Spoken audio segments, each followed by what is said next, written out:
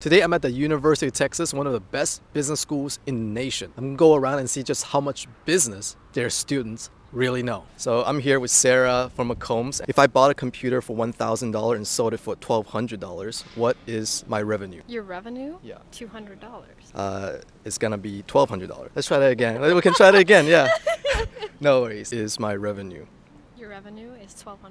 Perfect. The next question is, which is a better use of your money? Paying off a $1,000 credit card debt at 23% interest or investing it in the SP 500? Paying off the credit card debt. That's correct, because the SP 500 average return 10% per year. So if you have a chance to pay off a high interest debt, it's always better to pay that off first. Do US corporations pay enough in taxes? Oh my goodness. This is a tough question. I feel like this isn't for me to decide. I do think US corporations pay enough in